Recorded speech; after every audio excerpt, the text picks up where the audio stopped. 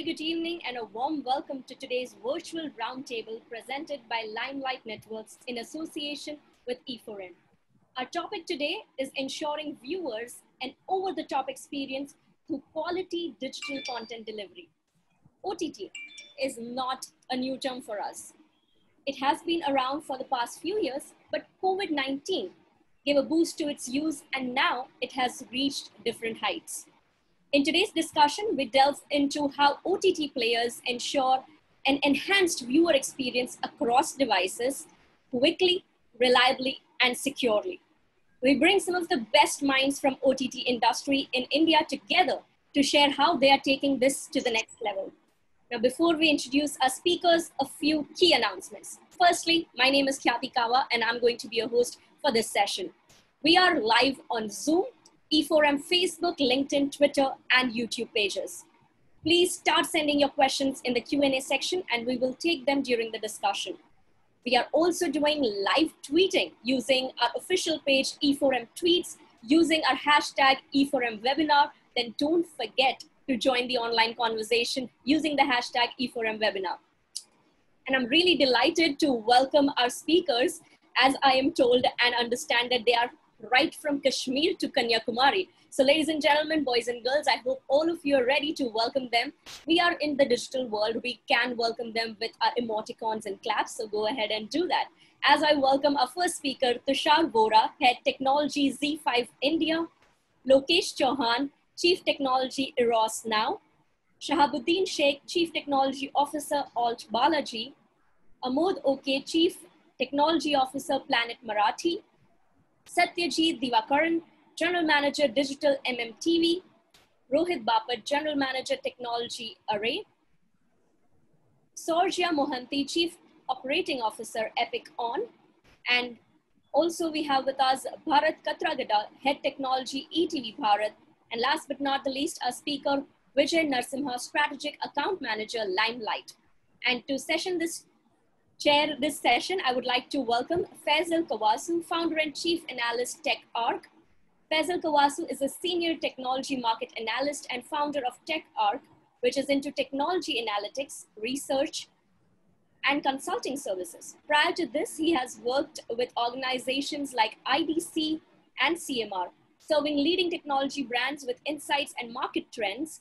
Faisal is closely engaged with the CXO leadership and strategy teams advising on product portfolio, go-to-market, channel operations, and other areas. Faisal plays an influencing role in the technology domain and actively writes columns in leading tech and mainstream publications. Now, before I invite Faisal to take over the session, I'm going to quickly showcase what will be our talking points in this session. So these are going to be our discussion points for the session. I really encourage all of you to please give in your questions in advance for our speakers. This is going to be a very, very interesting conversation. And with that, I would leave the screen to you, Faisal. Very warm welcome to all of you. Thank you so much. Thank you. Thanks, Khyati. Welcome. Good evening, everyone. As you know, I was just talking to some of you backstage that thanks to all of you that we have been, we are being entertained, and I think we understood the importance of entertainment more during lockdown.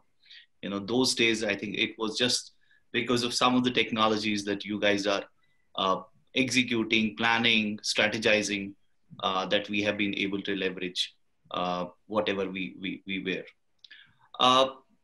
So you know, before starting this session, as Khyati pointed out, so we will be having some questions from the audience, and you could please send your questions in the Q&A section, and we'll be taking them during the course of interaction.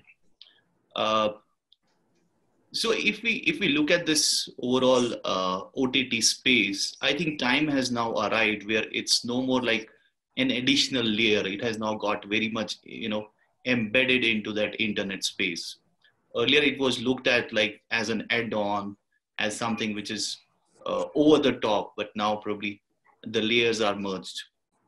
Second, at the same time, the entertainment, the content consumption behavior has changed phenomenally over these years. And probably pandemic was one such instance where that got probably more boost, so to say. So, I just want to start this session probably with Tushar. So, where is the role of OTT now? Is it like, has entertainment been replaced by OTT? What's your view on this? Hi everyone. Good evening. It's really good to see everyone here. I know some of the people on the panel. It's always a pleasure and a delight to talk to everyone. On the digital front, and you mentioned lockdown and the COVID scenario. I think it's very important to understand that entertainment now is not just about a production-ready content, which some production houses are building and OTT players are distributing that particular content. It's all about using the digital devices to not just consume that content, but also use those digital devices to create a content. We saw the phenomenon that the current band TikTok created at a certain point in time, and there are a lot of Indian players who are trying to fill up that space during this period. I think entertainment has to be brought in where we start calling our applications rather than over-the-top applications. We should start calling ourselves as entertainment applications itself. There is interaction, there is gamification, there is engagement. And I would like to see what other people think about it, but in my opinion, it's no more an OTT play for almost all the players who are here in this esteemed panel. Great. I think nicely put. Probably yes. And OTT to some extent, if not, yes, we have paid, entertainment, we have free entertainment, and I think this will remain like this for a while. But at least for paid thing, I guess it's becoming the new normal out there. What's your view on this, Lokesh? And how has probably this pandemic flipped the situation altogether for OTT? Thanks for the question, Faisal, and say hello to all my panelists. Happy to be on the panel with all of you guys. So what I would say is this pandemic is kind of fast forwarded the journey that we were progressing on 2 to 3 years down the line. So the older generation, the housewives, which weren't very tech savvy, now understand the concept of going online using an app and are able to consume media of their choice. This was something that we believe will happen over a course of time and would require seeding from us, marketing, all of the factors involved. But pandemic has kind of pushed it. And thanks to what we would say, the broadband providers, the mobility partners, that even though there was huge amount of strain on the bandwidth, things kept on working. So yeah, kudos to them. So people now are aware, people understand that they can, have consumption online. In itself, that has been a paradigm shift, and paying for entertainment through a digital medium is now not something which is very limited to a light of metros. A tier 2, tier 3s are seeing decent amount of traction. And it's not been a trend, at least for us, that while pandemic people were happy paying, watching, they have continued. It's not like this has been a complete drop off. Obviously, now the cricket is back on menu. There is a significant amount of viewership chunk that cricket takes away, but it's not to the same levels. We have jumped a few levels up where we started off from in the mid-March to late March scenario. Yeah, absolutely. I think yes, cricket has taken the flavor right now, but as they say, I think there's always a room for take a break moment. So coming to you, Shahabuddin, like what exactly did you see? How do you interpret this pandemic situation, of course, it's something which has, propelled growth in OTT. Something you could share with us, essentially how the consumers, how the consumer trends change with respect to OTT. Firstly, hi to everyone on the panel, and it's very nice to see a couple of you guys. We have been recently, in the past couple of days, we were on another webinar. Coming back to pandemic, I think it's a learning curve. Like I think Lokesh already added, it's sort of the fast forward things that we have planned in the future that we wanted to do, and it was more of a, I would say, jigsaw puzzle. What we missed the most is the energy that we used to have while we were working on the office with the same colleagues. The energy on the flow. That was one thing which was missing. Apart from that, like remotely working, coordinating, that wasn't a challenge because most of us are used to that, coordinating with the team members and playing around it. Next piece comes the content, the production, which was badly hit because every production house, most of us had some content, pipeline, which was in place for a couple of months. I think we survived till March and May. Post that, we had a shortage of content. Now, thanks to the lockdown 4 and 5, we are in opening state and we started, the production of the content. So overall, it's a good learning experience, I would say, in terms of connecting with people and remotely working. And thanks to Zoom, a lot of video conferencing and calls are happening. And especially like we are spending now more days or hours, I would say, as compared to office, especially in coordinating and getting the works and deliveries happening. Sure. Thank you for your views. We are just having some quick remarks from everyone, and then we'll get onto the probably some deeper stuff around tech. Probably Amod, if you could share your views.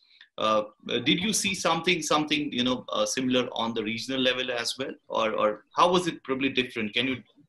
Hi Faisal and everyone else. First of all, I'll say we are the new kid on the block. So during this pandemic, I was more of a consumer than a producer.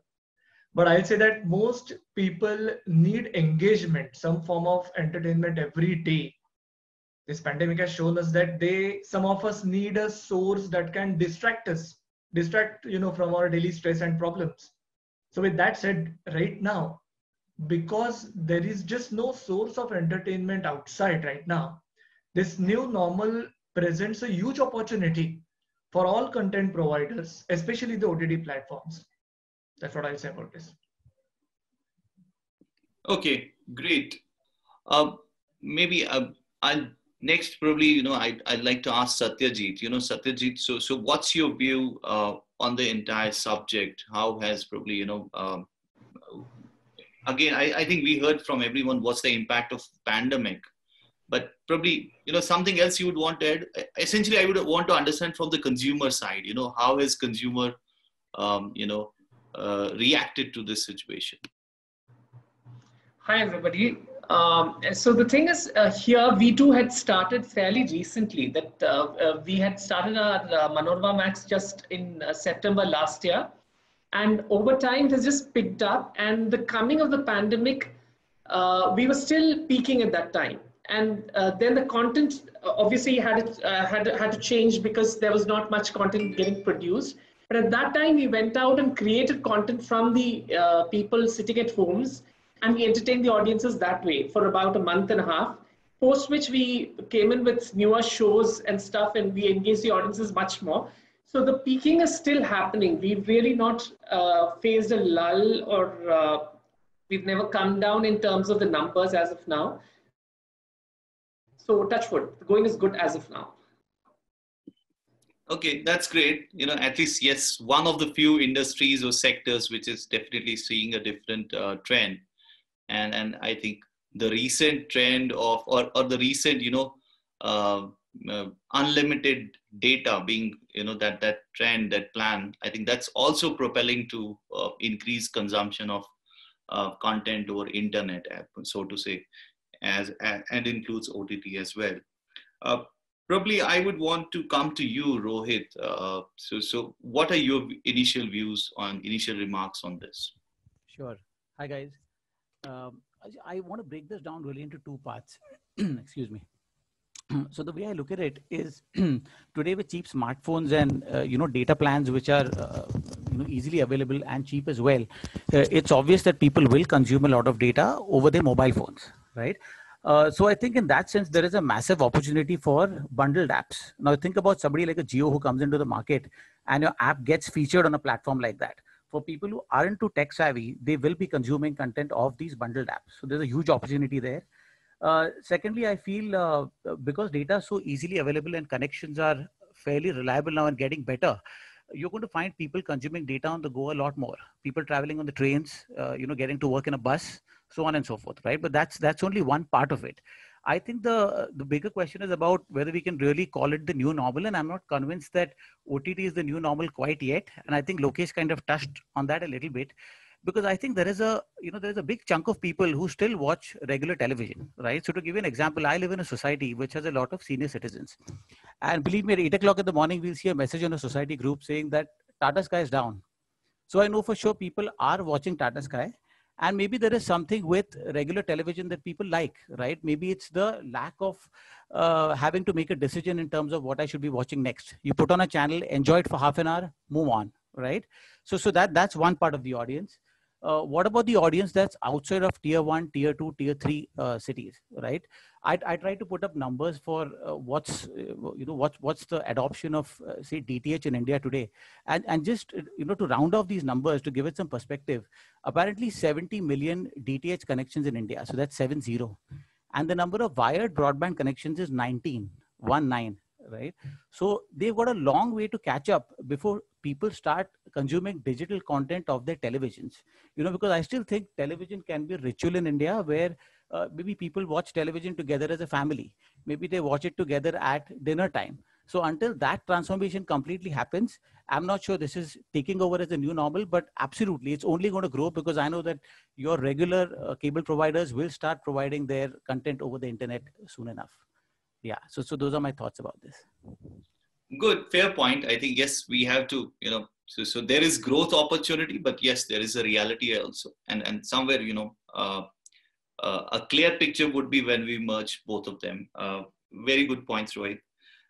So coming to you, Sourjya, what's your view on this thing? Hi everyone. So I think we have a couple of key takeaways from this complete pandemic situation. One being the key part, which is the appetite for consumption of content. I think the appetite for consumption of content naturally, which has grown up. We have seen a lot of content from our OTT platform being consumed, which were not consumed earlier. So the user has been looking for a depth. They have been looking for something which is not available in linear or are not available in other apps. So we always talk about one Sunday and 50 apps, right? So that's the fight that everybody has to do. You have only one Sunday and you need to sort of choose which app to take, which subscription to buy. But this pandemic situation has sort of given a great amount of choice to the user, because work from home, staying at home has given more time, and more time means more consumption, and that leads to more business, right? So from the DAU, from a MAU perspective, I think we have seen a good upsurge there, and that has given us confidence to sort of build our own content strategy for the next year. And the second part, which I would like to touch upon, is the smart TV. Now, smart TV and connected devices has been the future, and it is going to be the future, with the penetration of 25 million plus units, and all the large e-com players like Amazon and Flipkart also coming up with BBD and all sorts of carnival festive carnivals and India shopping festivals. We are also going to see a good amount of uptake of the connected devices. So we are all ready to sort of take that portion on and be there with the user at every stage, at every point where they would like to consume the content. So these are two key takeaways, and we have built very strongly during the pandemic. Last 5-6 months, we have been building on these two pillars very, very strongly. Sure. Lastly, concluding the introductory remarks, coming to you, Bharat.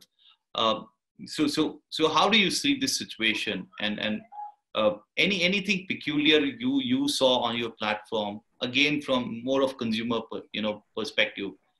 If I look at it from an external view, probably my understanding is that it was earlier getting consumed towards the end of the day, but now probably are we seeing some scattered patterns out there?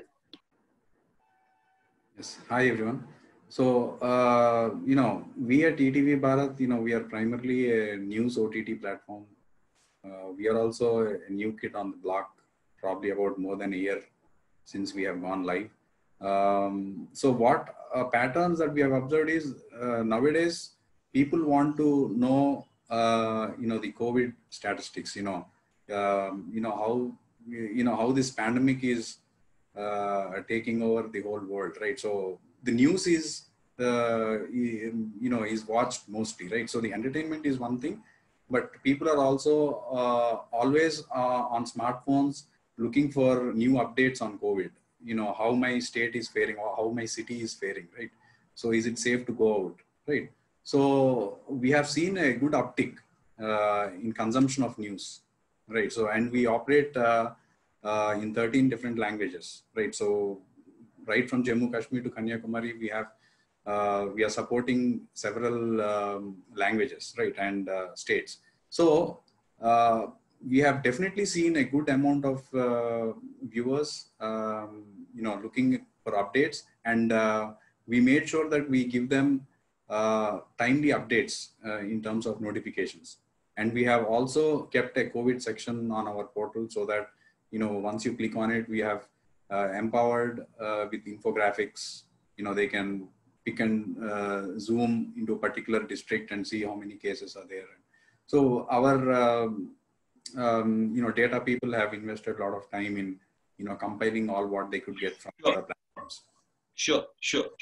So yes, thanks. I think thanks for these introductory remarks. I think there are definitely some key messages and flavors coming up. Something like, yes, it has increased. I think we are seeing growth in every sphere, be it discoverability as something probably Rohit was talking about. Then in terms of subscriptions, in terms of consumption, in terms of maybe different genres getting experimented and people getting hooked to it. So yes, that is growing, but yes, there's a huge gap out there. Now coming on to probably some with this growth, obviously, so with every technology adoption, perhaps it's not just with OTT. So you have first phase, which is more of adoption, and then comes the second phase which is more about tuning, fine tuning, refining the things, and so to say, enhancing the experience and bringing more of the quality elements. So probably starting with you again, Tushar, I wanted to understand, so have we arrived at that stage first? And if yes, so what are those probably key challenges do you see, which probably the entire ecosystem needs to address to take it to the next level? I'd like to point out a fact that happened when the pandemic started. So the government of India went out to all the ISPs to, and especially the OTT providers and ISPs, both of them, to reduce the bitrate ladder that we are using. So one of the challenges right at the very start was we had to run scripts to change our manifest files to reduce the bitrate for mobile, while on TV we wanted to give higher bitrate and so on and so forth. So one of the issues that we see is optimization on the delivery. Currently at Z5 we are only using H.264 as the compression technology for encoding the content. We are not using VP9 or AV1 or HEVC. So one of the investments that we are doing in this quarter, which is October to December, is to at least get HEVC up and running and see whether we want to start off with AV1 or VP9 for some of the Android low-end devices. So one is a definite investment on video engineering. The second investment which we are seeing we will have to make, because absolutely new cohorts of customers that are coming in, is on the recommendation and personalized search angle, especially with almost no shooting happening for almost 3.5-4 months. There is hardly any production ready entertainment content that has come in. It's mostly all the news content that has come in, and in news, search and recommendation is extremely important. If I am coming in from Coimbatore versus, and there are people here, right, from Kashmir to Kanyakumari, and me searching for breaking news will be I want to see very different kind of results than anyone else. So these are the two major challenges that I see, and which we saw during this time, and how the users were reacting. The third challenge that we saw was payment instruments and payment gateways, and their consistency has posed challenges to us during the pandemic period, especially April and May, when a lot of subscription happened, to watch our original content, and which was always behind the paywall, and then no entertainment coming on the TV brought users to purchase a lot. So the third challenge which we saw, especially on the UPI side, there were a huge amount of failures that used to happen at the payment gateway. So I think on the infrastructure on payment, I see a challenge all across. Right. Not just OTT, but also e-commerce and so on. These are the three challenges which we saw very, very clearly. And then there are many more, which I'm sure other panelists will bring their experience. Sure. So, getting some more flavors. Before getting some more flavors, I just, like to digress a bit and get in Vijay. So Vijay, you have been probably talking to each one of them, or most of these people from a different perspective. So what did you see in terms of, these challenges, which were, so to say, I would say momentary at that point of time? And now, which are those challenges which are still going to be there?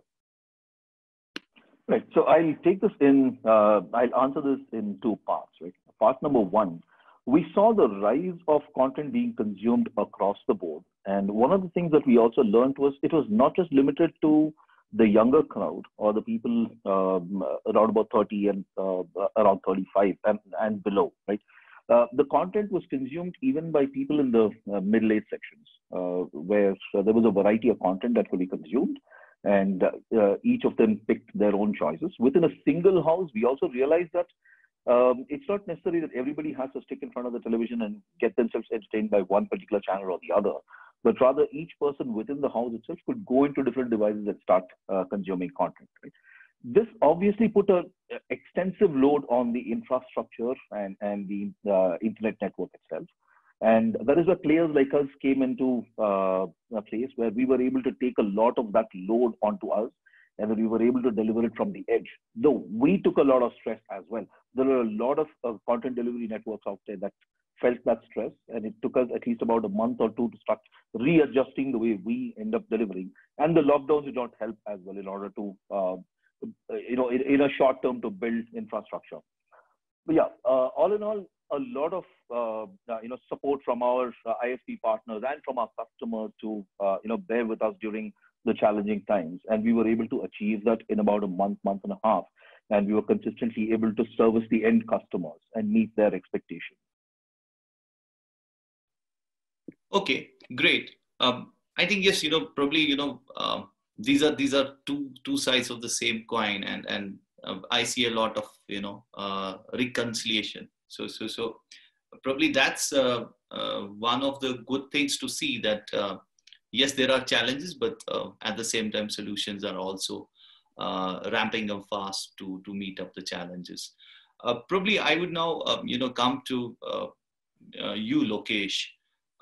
So in terms of discoverability, we are still talking about challenges. So probably in terms of discoverability, so what are those, how important probably is search, although now I think many of them are voice enabled and all that, but still I feel, when we look at maybe, elder generation, the one of the, probably resistors for them to join OTT is discoverability and, searching through the content and all that.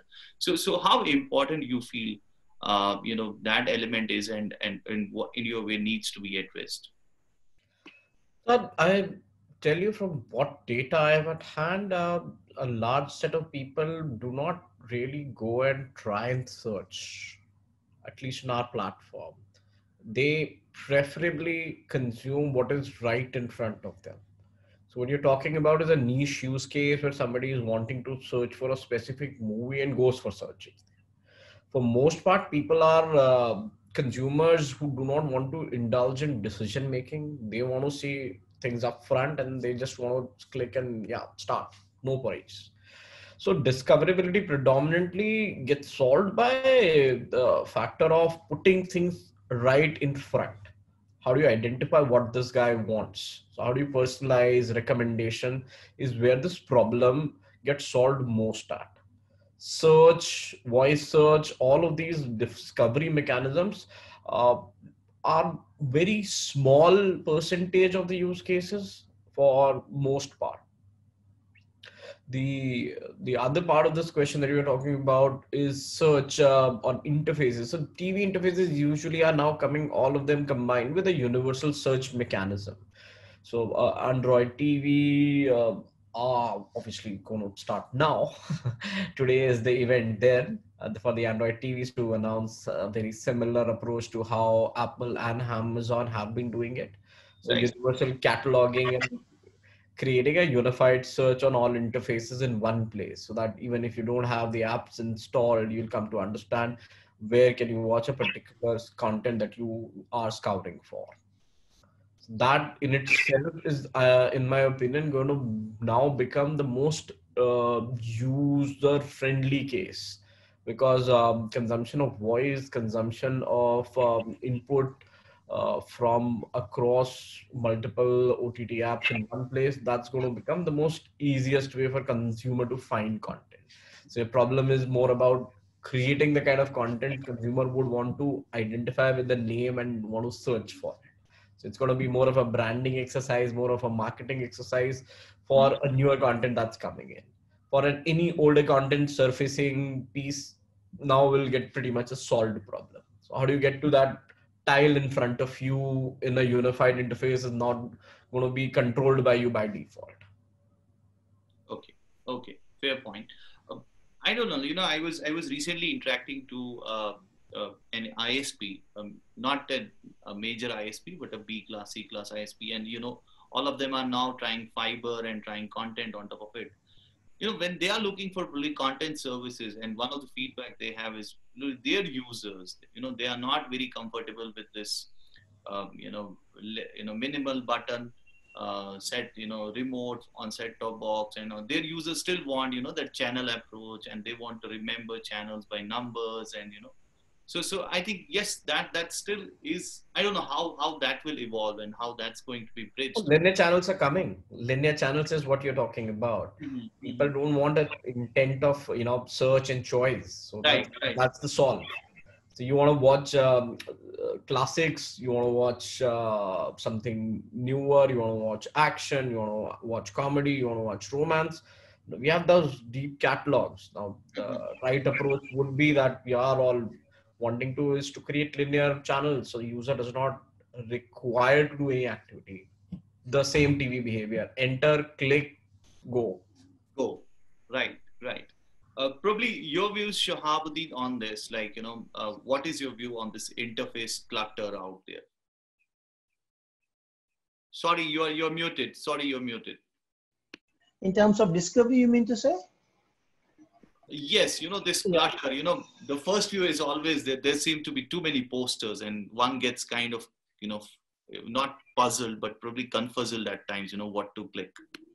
I would take a step back and try to look at the content piece first. Like, especially content is more if enriched with metadata. Nowadays, search is more of contextual. Like, people are searching for content with a context. In OTT, the problem is already pre-solved, because most of us on this panel itself is the content, or a show is already pre-branded. There's heavily advertised content and people come looking for that. It's pre-populated. Now, based on the enriched metadata, we are able to identify our user segments, and accordingly, the content is programmed. So most of it's pre-programmed. People, like, when they come onto the show, they find it on the very first or second row of the tile, which is available. So discovery per se, it's already pre-segmented, and basis of recommendation engine and metadata, we are able to program the right set of content. Talking about old shows, again, there is a search. Voice is again gaining up more popularity on that. But again, it's not that much where we have the data. People don't, like, hardly there's 10%, I would say, is a very small portion of users who are trying to search for it. More or less is pre-programmed content which is being consumed. Talking about clutter, again, in terms of usability and approach, there are two segments, I would say. The millennials nowadays, they go and search for videos. Gone are the days when people used to go and search on Google, it's video search nowadays, which the millennials are doing. So it's more of a video and contextual, where people want to be more interactive and look for that piece of content. Okay. Probably, moving on to a different topic now, coming to you, Amod. So one of the I think critical elements is how it is being distributed. Personally, if I share my own examples, I will not definitely want to name the platforms, but when I am kind of swapping between two OTT apps. Now, probably one I find very smooth on the same network, on the same infrastructure, while as the other one I find at times glitchy. Okay, and it's so something has probably other than codecs and other how all that is being managed. Probably distribution plays also a great role out there. Very important part. So I wouldn't say how critical it is. It is critical, but what are some of the challenges probably you are facing in terms of distribution, or how are you managing them? Yeah, I think as an industry, if we are to take the traditional TV channels head on, we need to think beyond the standard distribution methods like our own apps and leverage the use of, social media and even the OTT aggregators. I don't think that OTT aggregation model has taken off here in India, but I'm sure we'll see that in the coming years. And I honestly believe we as an industry should support something like that. We need to distribute in more than one place, is what I'm saying, if we are to win this battle with the channels. Okay, so you talked about how to probably distribute it and make it available to in more than one place. Yeah. Right. So I wanted to talk about another form of distribution, which is about getting the content delivered and distributed, not just the discovery. So probably I may want Rohit to come in here and share his views. How is this distribution of content being managed, and what are some challenges which you're managing out there, or if you're facing some challenges? Sure. So, once again, I'll touch this with two instances that we've had, right? First is when so originally we've got a platform, which is essentially a website, our apps, right? And we used to actively have content running on our website as well as a YouTube channel. Then when we ended up launching a web series a couple of years back, we decided that we are going to have, promote our apps really and make sure the content is exclusively sitting on the apps. And that way we cut out our YouTube channel from the equation, right? And what we weren't ready for was, because the web series did very well, we ended up getting a massive amount of traffic on our website. And that essentially got us by surprise. So in terms of the distribution mix, where we got a hit is we essentially underestimated the amount of people who would consume our CDN resources. And before we knew it, we were already overbilling and we had run over our quotas. So the learning from this is, how do you, before you're going to be launching a new series, right, you need to estimate your visitors very well, and you need to work out the unit economics, right? So for instance, I may have a quota which is X. How much is it going to cost me, right, if I'm within the quota? And what happens as soon as you exceed that quota? Is there an overage charge, or does your provider give you alternatives which are flexible that's going to help handle this traffic? So that's been the learning when it comes to pure distribution CDN point of view. How we handle this today? So today we end up distributing our content across our website, our apps, our social media channels, and we end up syndicating a lot of this content to other partners as well. Now this works very well, because if I've got, any of the panelists here, I work with any one of them who've got a massive captive audience. By having a content sitting on their platforms, it's easily discovered by the audience they already have, right? That's a straight win. And the most selfish win for us is it takes the heat off my tech guys, because I know somebody else is taking the hit to consume all the content. Yeah, that's how I would split. Yeah. Okay. Maybe Satyajith, you would want to add something to this distribution and CDN, so to say, puzzle out there in this entire picture. Yeah, so when we would like to distribute our content, we look at which are the platforms the end users likely to consume content. And in this instance, I would just like people to be aware of where I'm speaking from. I'm speaking from Kerala, where we have this OTT platform, which is an exclusive Malayalam OTT platform. So it really does not have any competition as such. So we have started ensuring it is available on all the mobile platforms initially. And we've started distributing it on the television platforms as well. For instance, for the Fire Stick and stuff.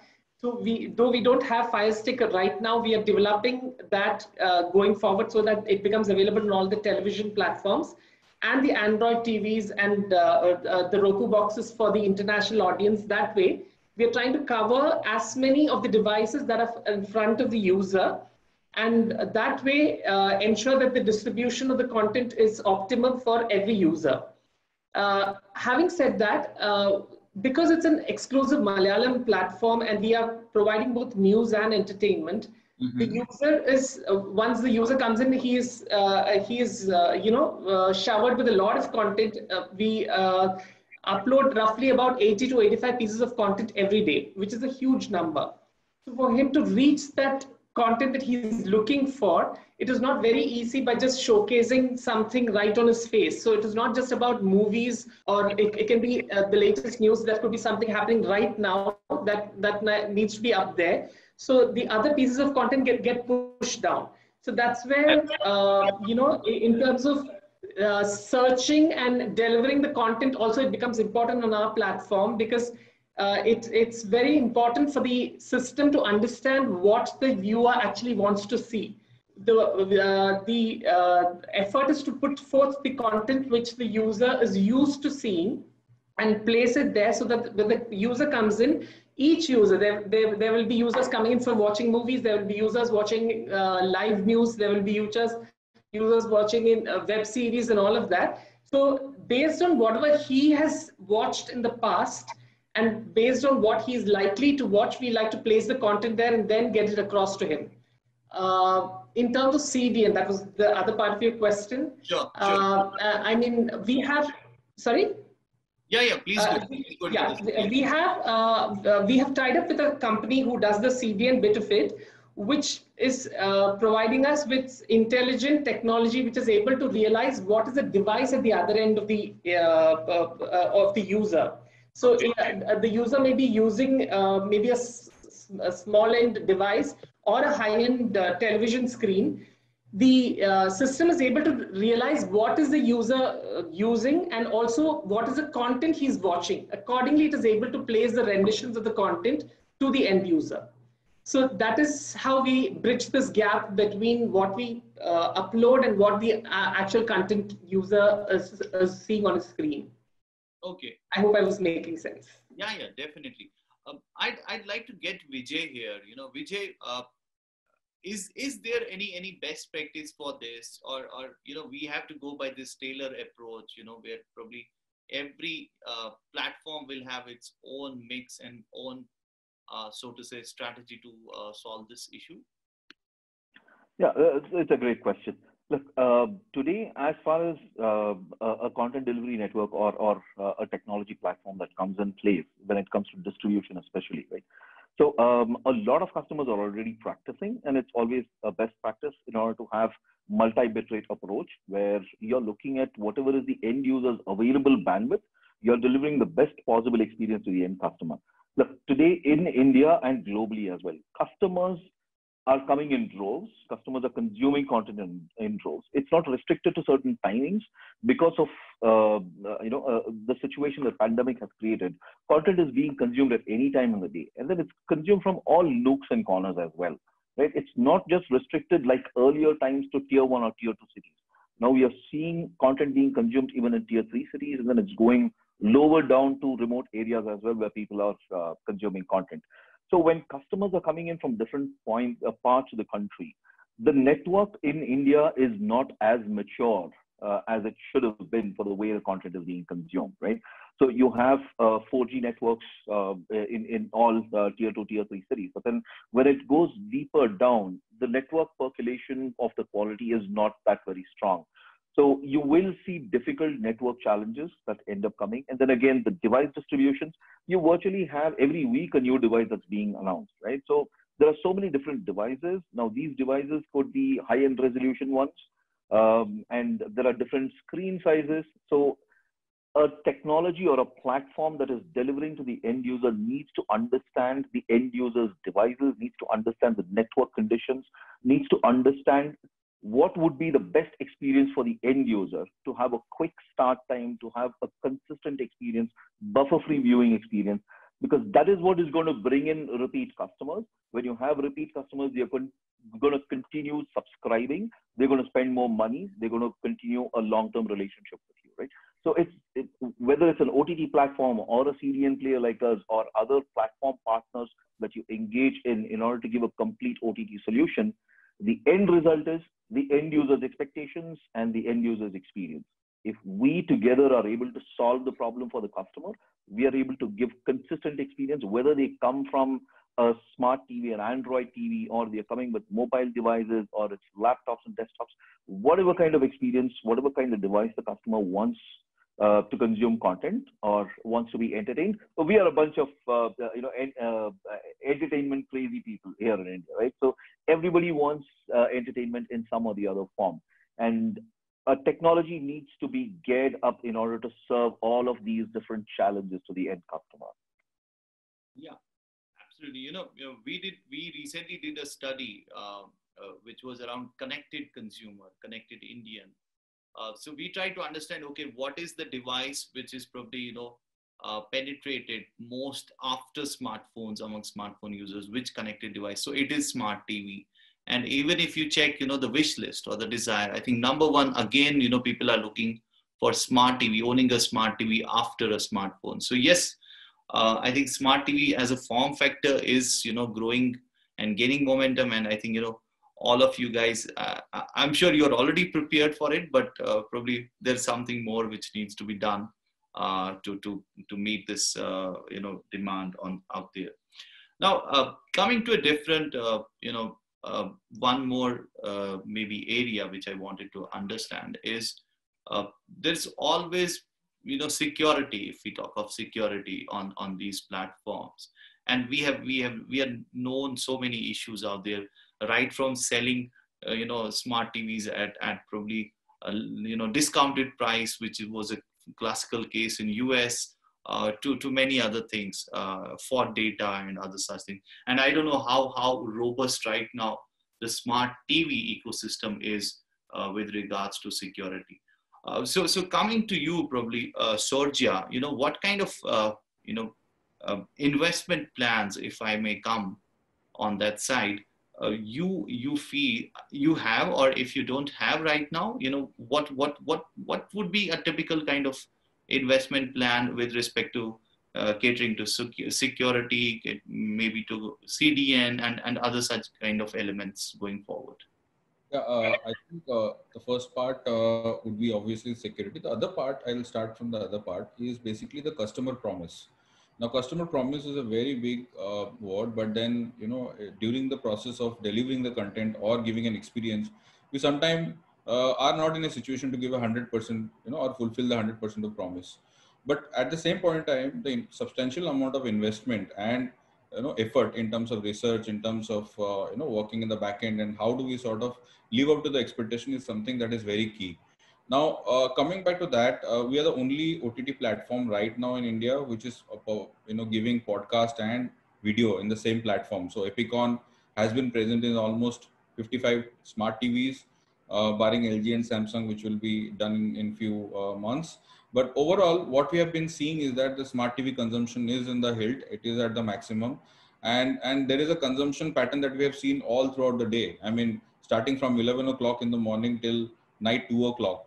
And when we start slicing and dicing those data, we have seen that family watching is in the epicenter, right? And when family watching happens, everybody comes, friends, family members and everything are in the house, and then they sort of, they do a binge watching and a binge eating kind of a situation in weekends. So we see that. So that's one pattern that we are sort of living up to the expectation in terms of distribution, in terms of making robust apps for the TV. The second part, which is more to do with the situational aspect, is the cinema to home. Now, with the pandemic coming into the picture, the movie theaters, the multiplexes are a little remote as of now. While there may be unlocking happening, but still there is a good amount of consumption that we can expect next 3 to 4 months. at least 2 quarters from now where, movie consumption is going to increase. So there's a lot of time spent which is going to happen on the long format, which is the movies, and smart TVs and connected devices like Fire Stick, Apple TV, and some of the Chromecast devices are going to be the lead runners in terms of giving that consumption. Coming back to the security part of the CDN, yes, we have been working on two technologies very, very aggressively. One is the Brotli technology of compression, which is for the podcast, which is for the audio side of it. And the ZZip, which is the ZZip is for the video segment, where we don't compromise with the segment identity or resolution of the product, but still ensure that there's a good amount of compression done and the delivery is up to the mark. So when you're tapping and the buffering time is beyond 4 seconds, that's not a good situation to be in an OTT scenario. So we promise that. As far as security is concerned, we have a couple of items there.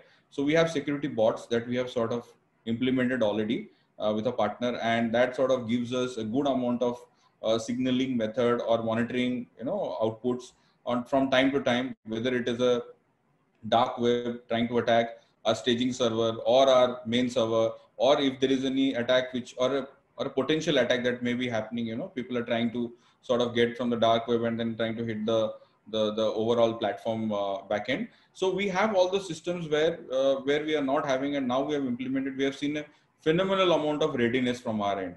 And that sort of has given us one step ahead from the perpetrators to see that, okay, are we ready? Are we not ready? And what are the kind of, checks and balances we need to put. So we're pretty much, last 4-5 months, we pretty much worked on our cloud management and as well as CDN, and implemented a lot of this compression and security system in place. So that pretty much from the back end to the front end, we have got things sorted. So that's good. Like, the epic of OTT will remain on, and then the investments are there too. That's the effort. That's the effort. Yeah. So Bharat, this is of course an important question. So I'll come across to each of the panelists. But Bharat, just from you, I want to understand on this investment part. What are those probably key areas where you think your investments will go over next maybe year or a couple of years? Yes. So the important thing is there are two things. One is we want to look at how do we present the relevant content to the users. Like, as the panel colleagues have told that, you have to reduce the clutter. So you have to give the specific pieces of content to the user. So since we are news, we have more than 50 to 60 categories, right? So sports, now the IPL is on. So, you have business, you have markets, you have, health category, right? So you have to give the relevant content to the user. So obviously, recommendation engines play a critical role in that. So they understand the user behavior, which content is the user watching frequently.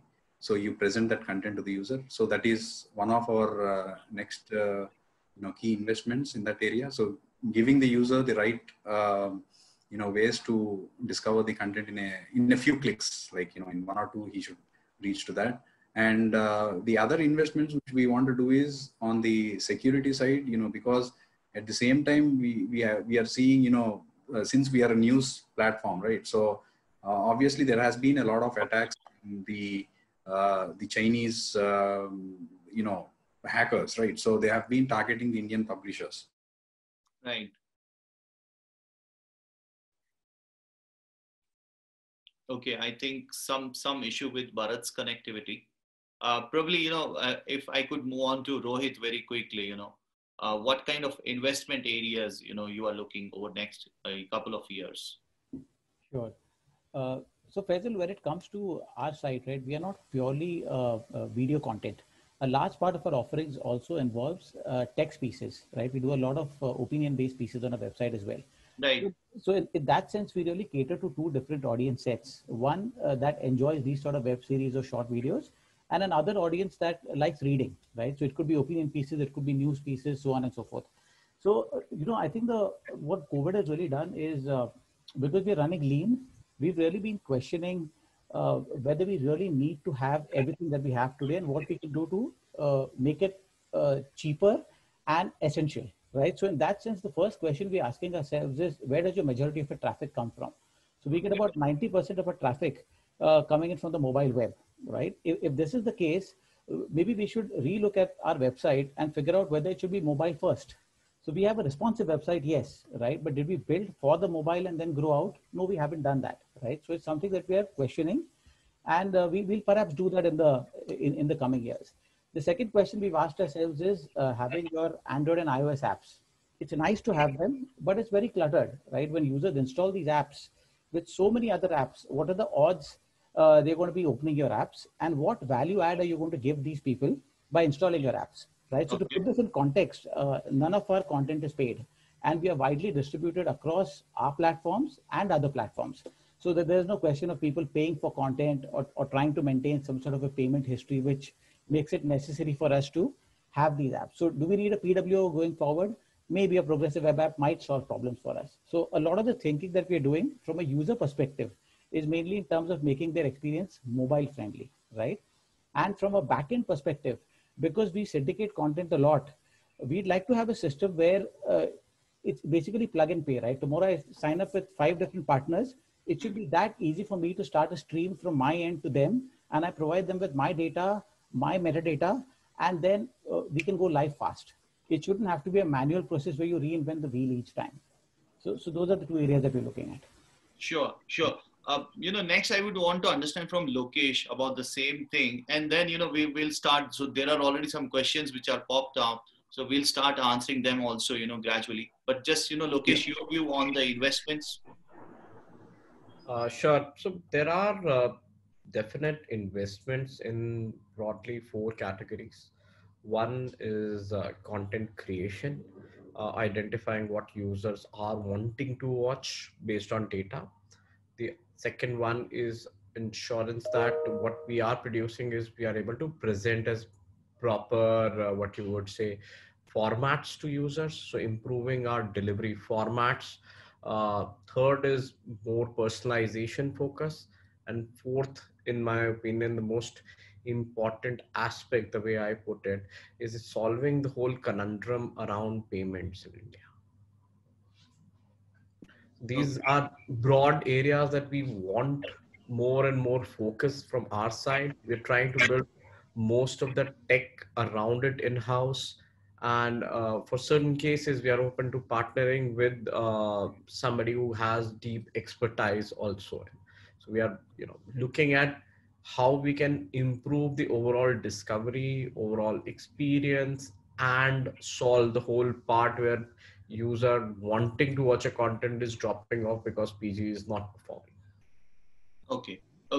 So I'll have this question for other panelists also. I think this is an important one because this also gives us a view of what's exactly going to happen with this segment. So just ask, this is a question from the audience, that how do we see edge computing helping to change this OTT experience in coming years?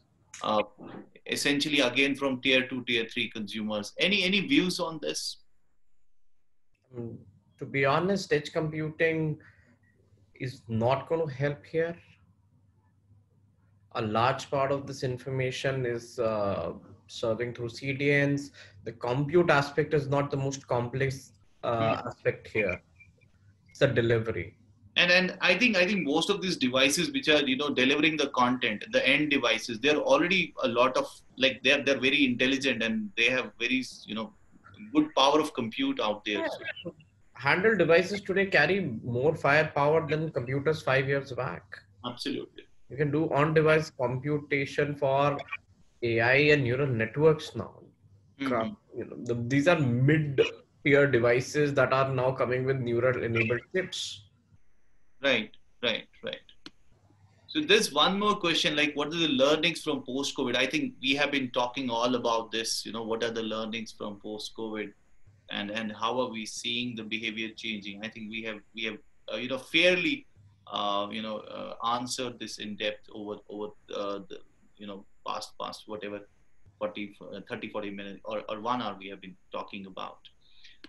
So coming to you, probably, Shahabuddin, I want to understand about this investments. So what are those key 3-4 areas where you feel you will be investing over the next 1 year or so? Primarily, it would be content. So we obviously looking at content, and and on the other aspect of content is making it more enriched in terms of metadata, which is a little bit of manual plus a technological help. Like while a content which is being played, the metadata, genre, the specific scene is there. It's a comedy scene. Who are the characters or artists? What role play is happening? All that is enriched in a metadata. It will really boost how you can program the content for a user depending on his persona. If a user is watching a content, if he likes comedy content, is it a stand-up comedy, is it kids comedy or adult comedy? Basis of that you can program the content for a user. So today there is a lot of clutter in the market. What users are looking for, both content and experience. At same point of time, you have to personalize the experience for the user. Like normally at all, what we believe in, first user experience, when the user installs an app, there should be nothing coming between the user and his first view. They should be easily able to watch the piece that he came for. Post then there we have a single sign-in where you can easily subscribe and then watch the content which is behind the paywall, because we are a SWOT model. We normally keep first episode free and rest of the episodes are paid. So I think content is one very precise investment which we are doing in terms of that. And next is the user experience. We are trying to build a lot more pieces in terms of a recommendation engine, which we are trying to upgrade. As I spoke about metadata, enhancement and enrichment. And third, obviously, in terms of infra isn't a challenge. I would say precisely being on AWS and cloud technologies, computing and delivery is not a challenge. Recently, we did the overall delivery network as well. So it's more on like content and I would say content production. Sure. Amod, your views on this investment piece? Like, you're pretty much new into the system. Yeah, can you hear me? My Bluetooth just failed, so I'm just working with my earphones. My camera also is somehow, I'm not seeing myself. Anyway, you can hear me, right? Yeah, we can hear you, Amod. Yeah. So basically, like you said, we are the new kid on the block. So I can see 3 areas where we are going to invest heavily in the next year or so. Okay, so you have asked me to start your video. I'm clicking. Okay, anyway, I'll just keep talking. So 3 areas that I can see are going to be the key for us. The first one is, of course, the content, because we are the new OTT. Content is going to differentiate us from all these giants on this panel right now. The second part I'll say is, of course, the user experience. I believe that right now being fast is the name of the game. Like someone just said, the new generation, they simply don't have patience like we all have. I won't say we all, because I'm relatively quite young right now. Anyway, so we all know that one of the main reasons apps like TikTok saw the huge upsurge was due to their user interface. It was very simple, and there was almost an instantaneous click to play time, almost no buffering whatsoever. So I think the quicker we can get the user to watch the content he wants, the better the engagement and better the churn rate. The second thing would be how our apps compare with the giants. How our own app, people are going to compare the best apps in the business. So we have to ensure that we have to provide a seamless experience on all devices. And finally, the third area, of course, security. I think I'll talk more from the consumer side of things. We all know that the more popular platform gets, the more attacks they get. And the worst kinds of attacks are a breach in data like personal or financial information. Now, many OTTs, they process their own payments, and I think that a major investment should be on things securing the payment data. I'll even say that where it's not possible, we have to offload that responsibility to the payment processors, never touching that info in the first place. As far as personally identifiable information, I think that also has to be secured, and we need to manage this database access very tightly with encryption using salts where possible. Of course, all of it has to be delicately balanced against the experience a user has. So I guess content, user experience, and security will be our 3 main areas. Great. Vijay, I want your views here, because you have, of course, all of these, learned people have a global view, but since you may be interacting with your customers, globally as well. So is the investment in line, or we are missing out something here? So look, at any given point in time, when you're looking at technology, the investment is always falling short, right? Because with each day that we are moving forward, we are looking at newer technologies coming. The end user or the customer expectation is constantly, they are asking way beyond what the network today can handle, right? There was one other question that earlier you had asked about edge computing. Now, I'll just take one step to explain exactly what you mean, right? So Lokesh had also mentioned about, there are smarter chips in the device, so computing can happen at the device end itself, right? But those are high-end devices. Still, the percolation of those kind of devices would take a long time, right? So most of the computing needs to happen either at the origin, and then you're looking at that content going to the end user, or the computational results going to the end user. Does take a lot of time due to latency of the content getting delivered to the end user, right? But a lot of this can today actually be taken to the edge of the internet or closer to the end customer, and decisions can be made. Like, for example, in an OTT scenario, we are talking about transcoding becoming one key aspect. While content, there are different formats to the content, and then also different bit rates that needs to be changed. Now, instead of having to do that at the origin and then the content getting transferred to the end user, this can happen on the fly itself and be delivered to the end user. It can happen at the edge. Now, another scenario is with publishers and some of the OTTs, a few OTTs that actually run based on ads instead of subscriptions, right?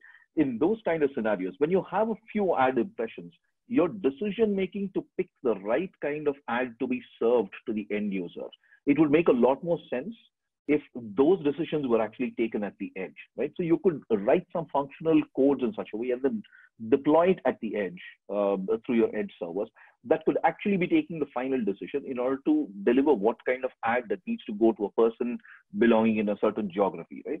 So a highly personalized experience when it comes to ads, highly personalized in terms of content, whether it's video content or it's media content that ends up reaching the customer. So edge right now, what we are seeing in terms of edge computing is taking a significant amount of interest across the United States and Europe as well.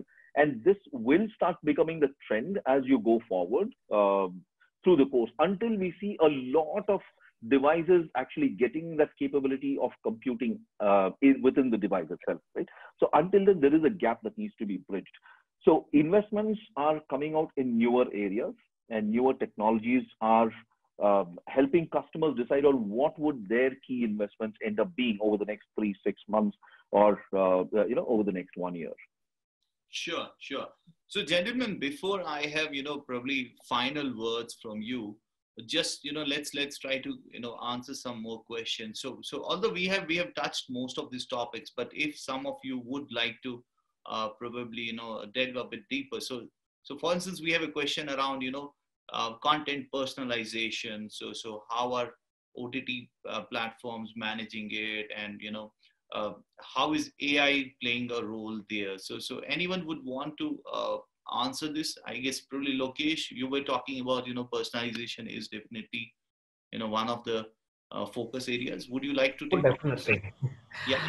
There is no way out. We have to cater to individual needs. A guy who is watching short forms in the morning and long form in the night needs to be given appropriate kind of content when he is on that part of the day on that kind of a device. Now that is clear personalization.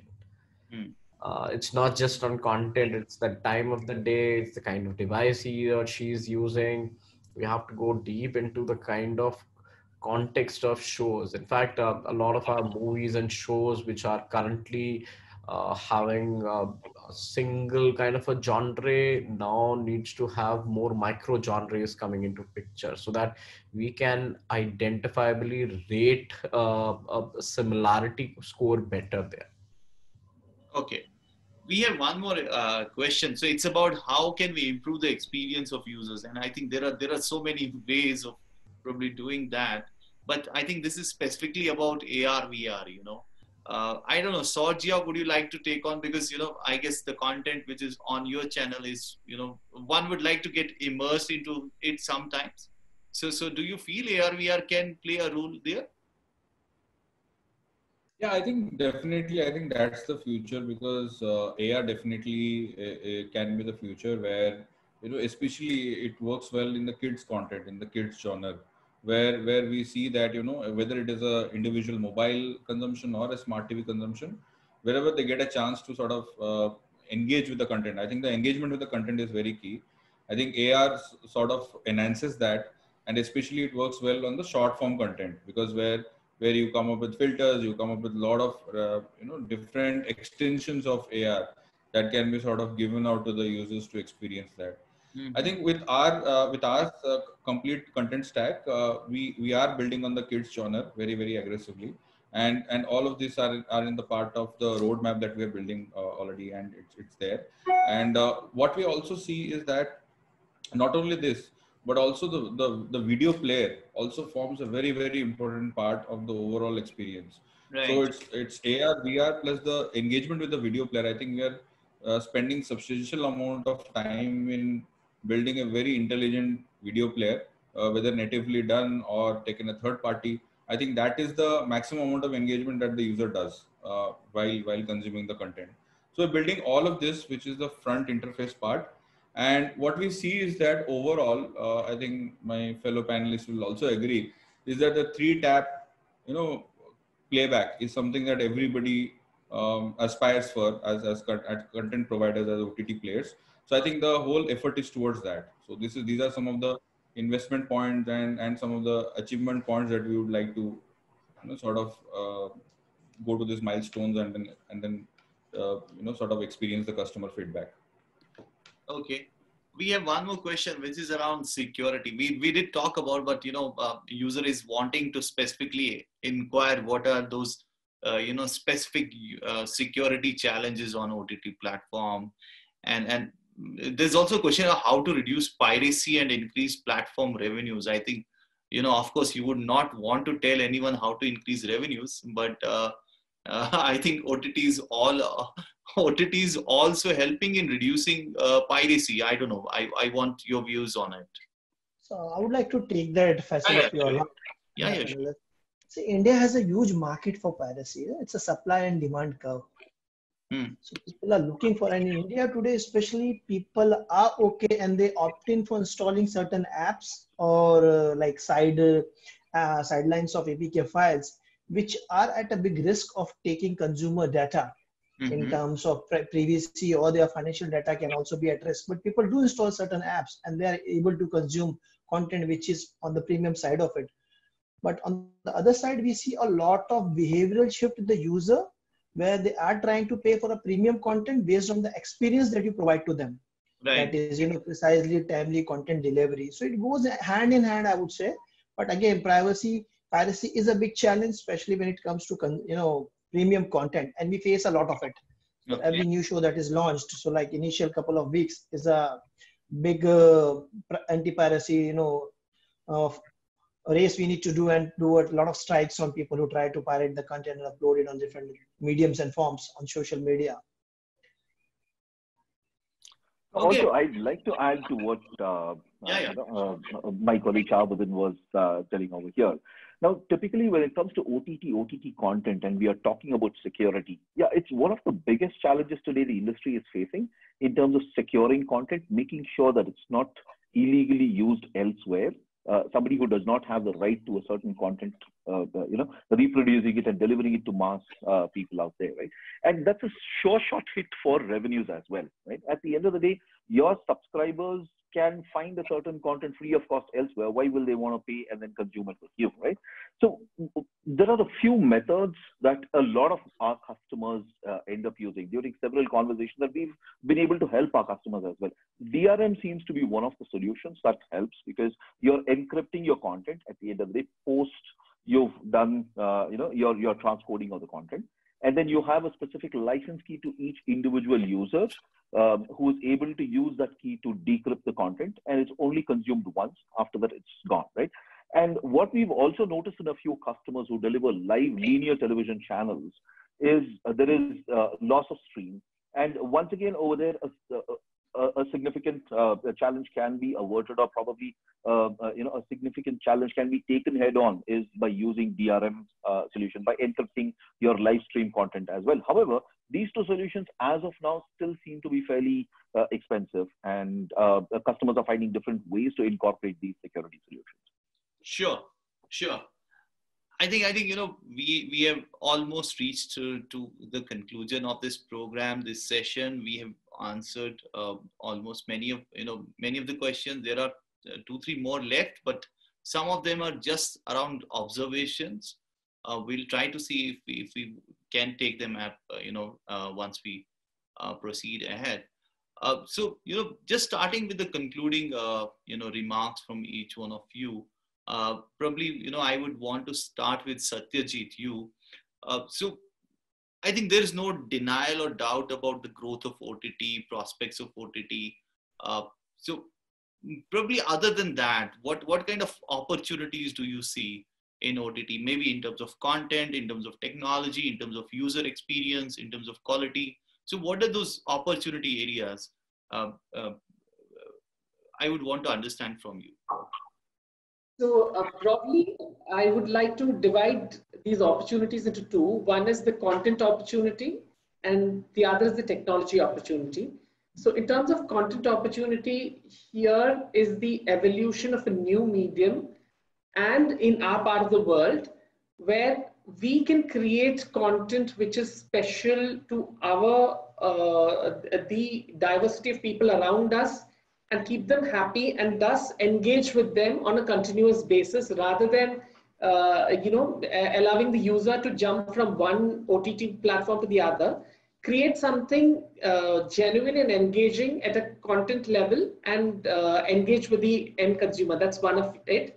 And this incidentally, there's a lot of very high cost content that is coming in all the time these days.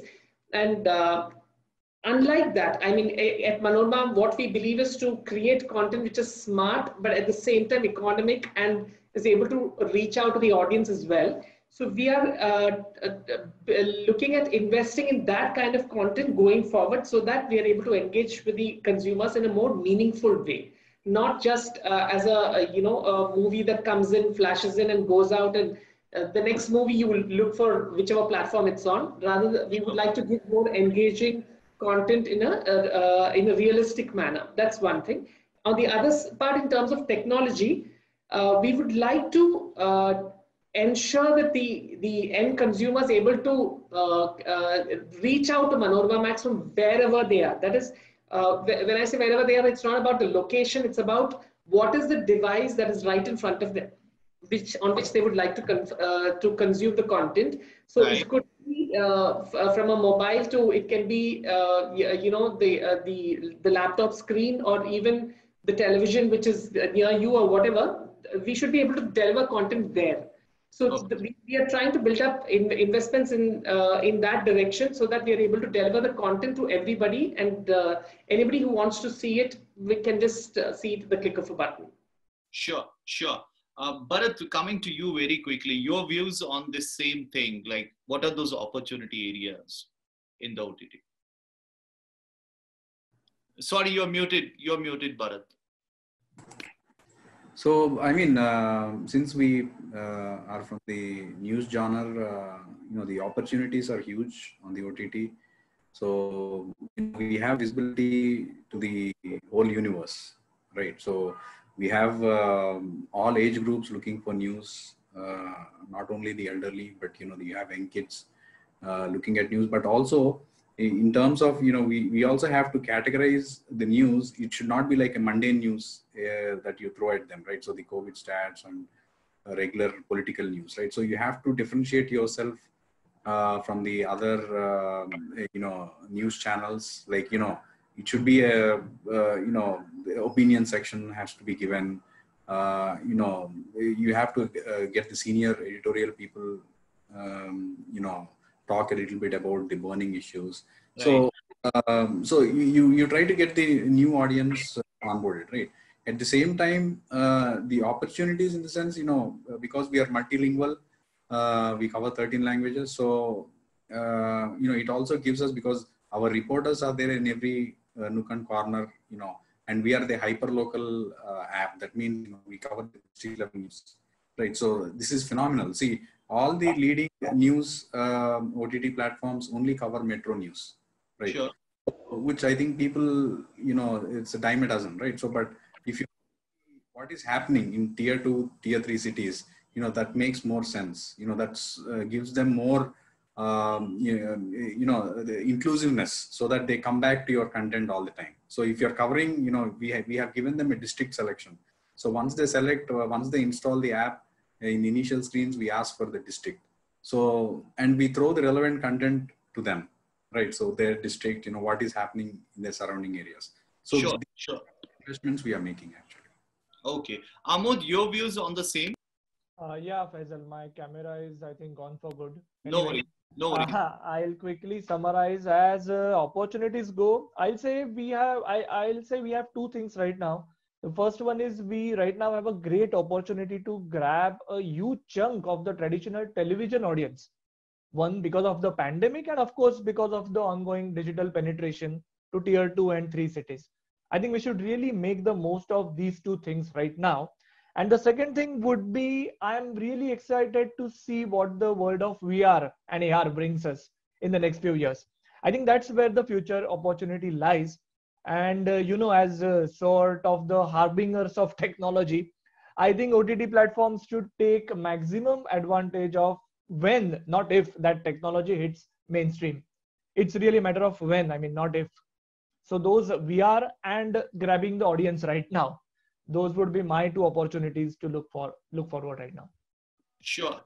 Sourjya, could you add your views on to the same thing?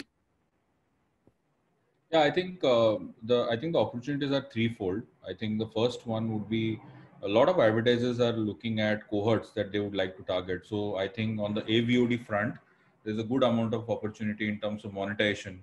All the OTT players to sort of have the right user segment, target them properly in conjunction with the advertiser, and it can sort of scale. You can sort of scale the monetization bit on that. I think that's one bit. The second bit is, of course, being a con and tech, that is content and technology being together. So it's one of its very unique proposition, or a hybrid proposition that can non-linearly scale up on its own. So I think the spread and the distribution is very key. And internationally, we can, as OTT players, be present in multiple countries and multiple and sort of targeting multiple audience there. And the third bit, which is the SVOD piece, which is the behind the paywall piece. And of course, as all of them spoke about, content being one of the key drivers. Of course, content and technology there also plays a lot of importance.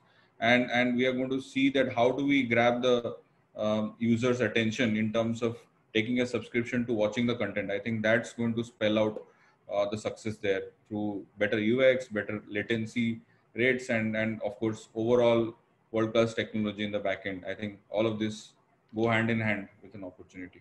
Sure. Shahabuddin, your views on the same, like what are those opportunity areas for OTT over the next probably years? I think with the expansion of the digital area and availability of the infrastructure in tier 2, tier 3 cities, and the explosion we have in the price downside of data, most of the consumptions which we at our AltBalaji we get is from tier 2, tier cities, where people are trying to consume long form and short form content both. So in terms of future, I would say obviously content we need to look at more on the way the data which we have. We need to generate content which is more engaging to the consumers that we get, one. And second, have much more better user experience for the user, because user is paying for content and experience. I just want to revisit that point. The easily, precisely, timely content delivery. So, and technology has got a big role to play over there, especially when tier 2, tier cities. There was cities in India where still their connectivity is a huge challenge. We do get subscriptions, but then we get a lot of user feedback as well, where they are not able to browse or access the content. So that is where we are working with the partners in terms of technology, where we can transmit in SD and try to play in SD, so still the user gets a better watching experience. I think it's more on like content plus the delivery of the content. I would say the best user experience you can deliver. Sure, sure. Rohit, your views, your closing remarks on the same thing. So I see a couple of opportunities. One being creating regional content, right? I think a lot of the smaller areas perhaps don't have as much OTT content as say the big cities do, right? Secondly, trying to experiment with new formats that are popular. So short format content, the kind that you see on an Instagram or a TikTok, is something to look at, right? Third is distribution of this content. I genuinely believe that partnering with other players, whether it is trying to syndicate your content, whether it is bundling your content as part of their offerings, helps everybody in terms of discovering content, and could be a way for you to monetize your content as well with an agreement that you might have with the partner you're teaming up with. From a tech point of view, I think the big challenge that at least the smaller players like us tend to have is we have limited budgets, right? Now, if I want to put out my content on different platforms, the market is very fragmented. So if I'm working with, say, a Samsung or an Apple or whoever else they might be in the market, everybody has a very distinct tech stack that they work with, which means expenses towards developers, trying to understand framework, and essentially additional costs trying to get live on a different platform. So I think I see an opportunity there where the industry as a whole needs to work together to make it easier for people to distribute across platforms. I know it's a tall order, but that's something that's going to make life easier. And, maybe that's going to be a reality one day, which is going to make life easy for all of us. Yeah, those are the opportunities. Sure, sure. Lokesh, your views on the same thing? So I put it this way that we need a Game of Thrones of our own. At least 10 million concurrency of users. That's the challenge I would say we need to have. The moment that happens, we have a content that's an engaging content to the extent that people are like left, right, center wanting to watch it day one when it premieres, when the show hits the episodes, the moment they go live, there is a whole set of people dying to watch it. I think that's where we would have cracked. That's where I believe all tech challenges will be gearing up. You can handle a 10 million concurrency. Can you handle a 15 million concurrency? I mean, apart from IPL, nothing of that proportion has ever happened here, right? Sure. Okay, Vijay, would you like to have some concluding remarks on the same thing? Yeah, absolutely. I mean, look, technology is, or technology platforms are, essentially looking up to let you do the dream, and while we do the dirty job, right? So we continuously go on there, invest, we increase, we keep expanding our infrastructure.